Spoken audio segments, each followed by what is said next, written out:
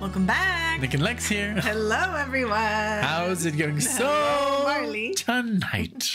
Tonight we are going to be doing a reaction for Greybeard. This is his That's Dan why request. He came into frame. This is why Marley came with us. He's like, oh, it's a Greybeard video. Let me jump in. This was his Dan member request on Patreon. And this is going to be something very special. So as a Dan member, you get a guaranteed song reaction per month, and then you also get to suggest an album for the poll where everyone votes for the full album. So he has suggested this album, Astral Weeks by Van Morrison.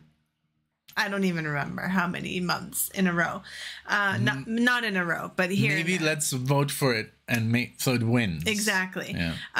So he said, okay, maybe just to get you into it and maybe to get other people into it, let's do the first song of the album, Astral Weeks. Mm-hmm. So title track, first song of the album. What year? 1968. Because we just did a Joni Mitchell video and we didn't say the year or the song, the name of the song. Oh. I just That's so like crazy. remembered. Yeah, but right. we were talking about a lot of other stuff. Yeah. But do you know any Van Morrison? Oh, Brown Eyed Girl. Brown Eyed Girl. Brown Eyed Girl is the only song that I can pinpoint directly to Van Morrison, but there may be others that are of his that I didn't know. Now, I know one song, and I don't quote me on this, but I think it's Van Morrison. It's Sitting at the Dock of the Bay. Okay. You know this? Doesn't ring a bell. Oh, no. wow. Okay, because I used to play this with Bob in that band, okay. and I was like, what is this? Like, oh, that's Van Morrison. And I'm like, he was like, you don't know who Van Morrison is? And I'm like, you're like, no. Noper. I know Jim Morrison. Yeah, I know. Every time I heard Van Morrison, I was like, oh, maybe they're brothers. Or me too. When you're like small and a child, you think, oh, they have the last name, and they're musicians, they must be related. Exactly. So yeah, I thought the same thing. So I'm excited for this. Thank you, Greybeard, for all of your love and support. Thank you for being a Dan member. Thank you, everyone, for watching this. Please like the video at any point during the video. If you like what we're doing, just hit the button, leave a comment, share it with a friend, engage with the video in some way just to keep it moving in the algorithm. We really appreciate it. And let's get started. Yes. All right. First, oh my God, they're like really spoiling it, huh? Album opener. Second album opener. Second one in a row. Joni's was also an album opener. All right, here we go. Yeah.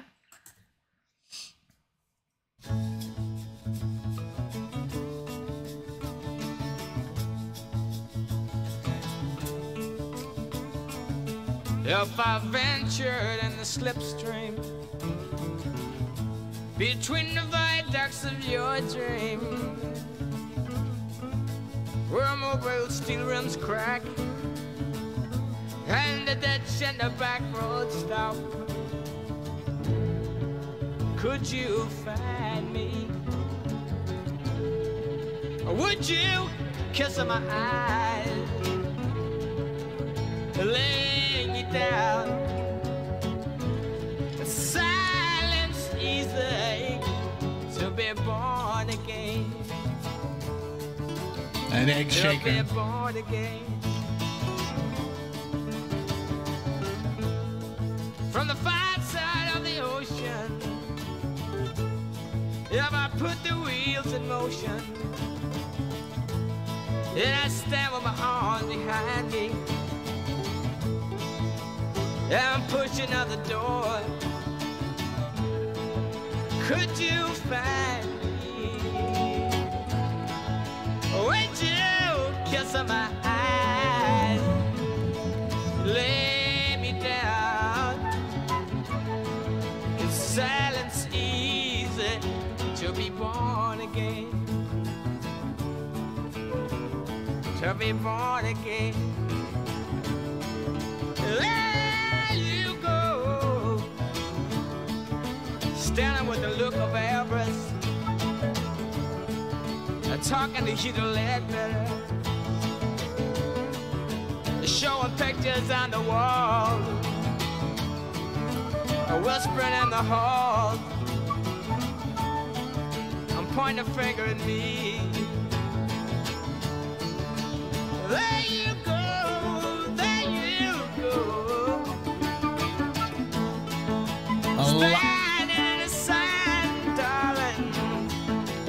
with your arms behind you and your eyes before.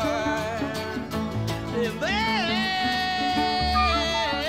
you go. Wow. Taking care of your boy.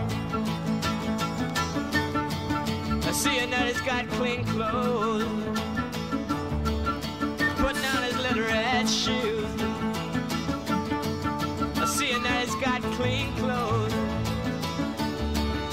putting on his little red shoes, pointing a finger at me.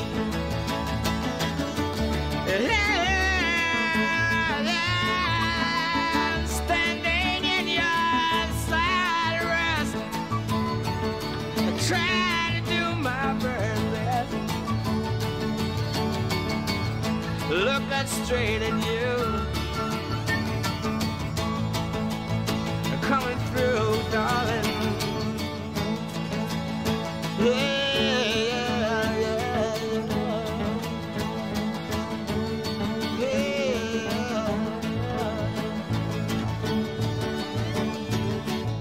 If I ventured in the slipstream, Okay, I don't know where to pause, but it's beautiful. It's all about the lyrics here. It's literally a poem. Yeah, it's a poem with so great instrumentation and but it's like a circle. It's like a circle, a chord progression, and it's like a vamp. Okay. But it's not a vamp, is just one chord. A circle. Okay. It's just a chord progression, and it kind of like builds, builds and builds and builds, and then the voice, even he kind of builds, you know, he gets more emotional, gets more dramatic. I love his voice. Me too. It's very unique. It sounds like I'm listening to Brown Eyed Girl because I have always identified his voice with "You're my brown-eyed girl." Yeah, he just like when he does because you can hear like almost like the tone of his voice in that same song, you know. So exactly. But I love the little, you know, you recognize the little flute there. The bass is doing really cool things. It's very a lot of interplay. And the chords, you know, just like the strumming. It's very simple, but it's just all about the lyrics. Here. Yeah, and it's very dreamy, kind of like I don't know, very flower powery, I guess. I can hear the just acoustic, and it's that I don't know, time. you know, it is that time. And but when he talks about the boy, is that his boy? I don't know. I haven't. We didn't pull up the lyrics from the very beginning, and I haven't been following them along as well as I wish I would have, but I'm sure that you guys are going to tell us what the song is about. We love to hear about the songs from you in the comments versus looking it up and reading it on Wikipedia. It's a lot more fun learning through you, and yeah, that's what I'm trying to figure it out. Maybe he's like in love with this girl, but he's like, well, you know, she already is taken, and maybe he's like, well, I wish she was with me because to be born again. And then would you kiss on my eyes, and then could you find me? So it's obviously a song about someone that he's not with. Okay. And this someone has a child, and he's like, you're taking good care of him. He has clean clothes. You're putting on his shoes. Okay. So that's what I'm. But standing in your sad arrest, I don't get that. I don't know. It's also because like it's not my first language. I apologize, but yeah. Well, you know, you'll let us know. But I just love. It's not just so much about the lyrics, but the way he delivers the lyrics, the sounds. He's a great singer. Yes, he is. You know, and he's just a great portrayer of that emotion. Yes, and because a lot of times we don't listen to the lyrics because just the lyrics, just the noise, you know, whatever of the vocalist is enough for me to be immersed. Right. Because it's music, and I'm not even like. And then on the second, third, fourth time, I'm like, oh, this is actually about this, and met people that have heard songs hundreds of times. They're like, I don't even know what that song is about, but I just love it. Exactly. You know? And it's also because a lot of what we listen to is so musically dense that the lyrics just kind of add another level to what we are already trying to identify. And in this case, you know, like you said, since it's not so musically dense, it's a little bit lighter than that's usually what I do when I listen to music and it's not so musically dense, and it's a perfect description, musically dense, then I can automatically kind of switch to the lyrics because I'm like, well, I've heard now what this music is about. And now I'm actually going to pay attention to it. Like, it's more easy.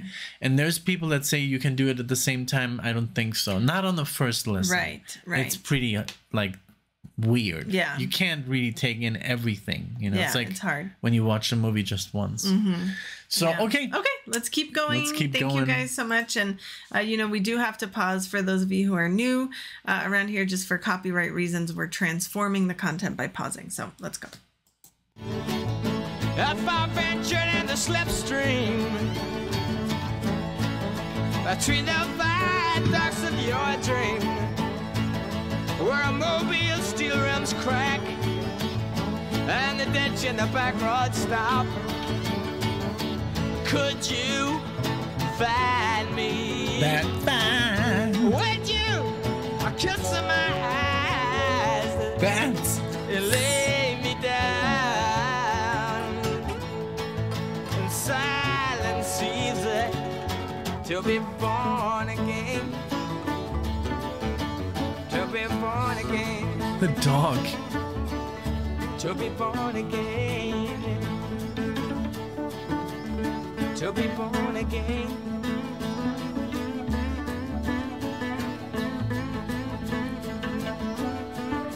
In another world, darling. In another world. In another time. I love it. Got a home on high. Ain't nothing but a stranger in this world. I'm nothing but a stranger in this world. Oh, yeah. I got a home on high. In another land. So far away. Beautiful arpeggios. So we up in the heaven. We up in the heaven.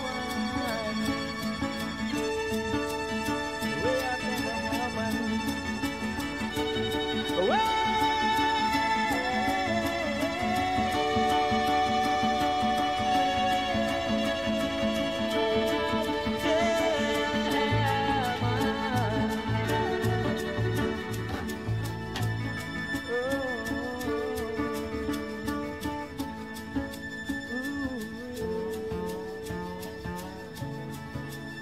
In another time,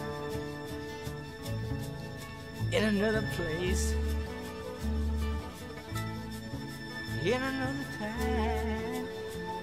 So much happening with the music.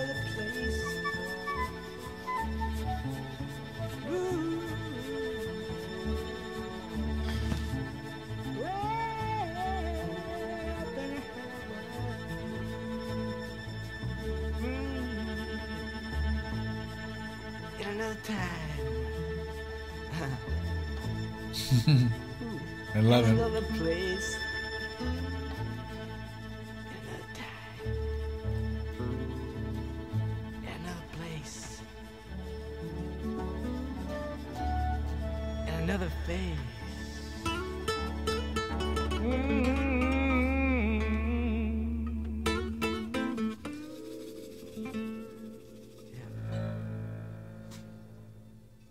That was cool.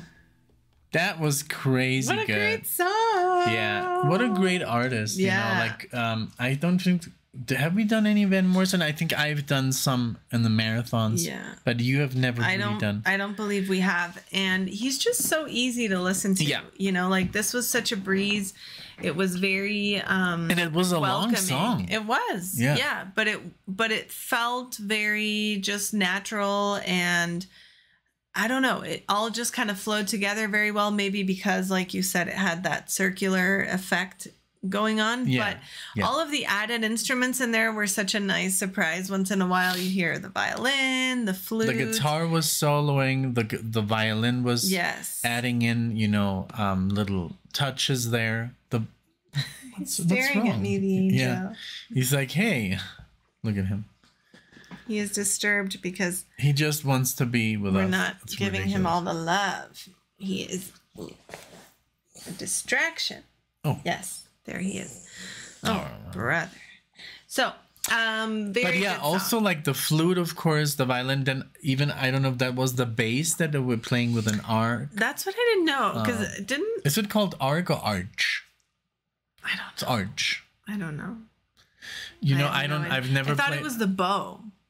That's the bow. Yeah, in Spanish it's arco. Okay, that's why. There you go. So in English it's the bow. It's the bow, yeah.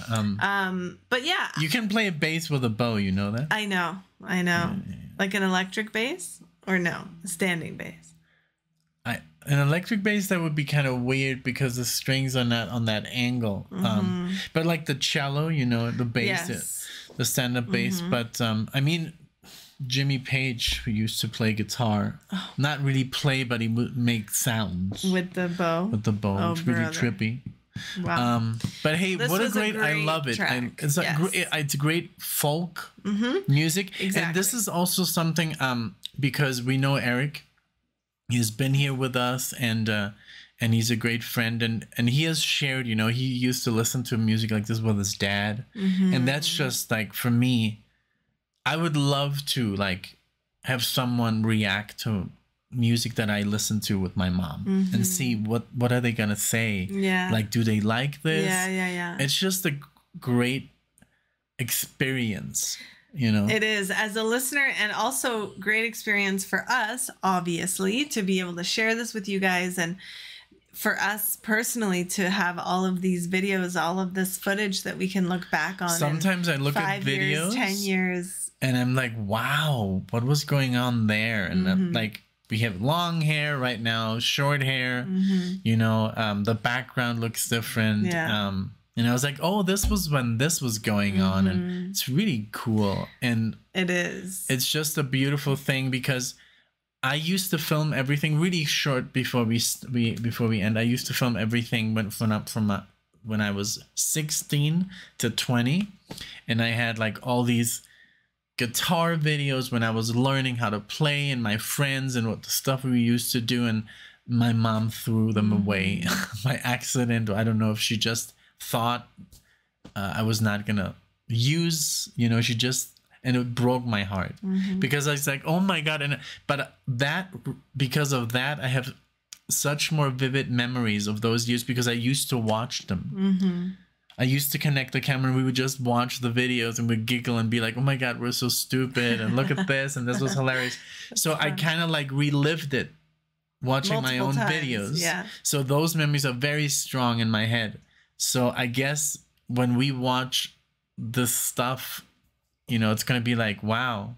You know, I don't know if that makes sense. It totally does. It's like when you have these memories and they're based on pictures that you've seen, or based on things that people have told you. Oh, when you were little, you used to do this, you know, and then you kind of have a picture of that, and then you create a memory out of someone else's experience. I don't know, but it's great. And it's great that Greybeard has memories of his dad with this music. I love that. And I think we all have something, whether it's music or sports or whatever it was that you shared with your loved ones, and that thing just transports you to times with them, you know? So it's wonderful. Amazing. But thank you. Thank you, Greybeard, for showing us this amazing song. I'm definitely curious about the rest of the album, not gonna lie.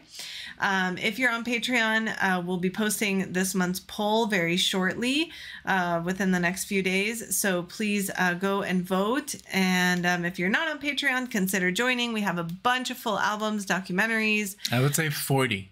I always say 40. I used to say 30. And now I just say 40. Yeah. Because I just have to count them one day. It's like weird because Patreon doesn't really say full albums. I add tags. Every time I add a full album, there's tags. So you can just look up on the search bar full album and it'll come up. Wow. Yeah. So, but anyway, thank you everyone so much for everything you do for us. We appreciate you, whether you've watched us before or not. If you're still watching this after 20 minutes, thank you. Like us, subscribe us, share us. We would love to see you all in the next one. Thank you. Bye, everyone. Bye.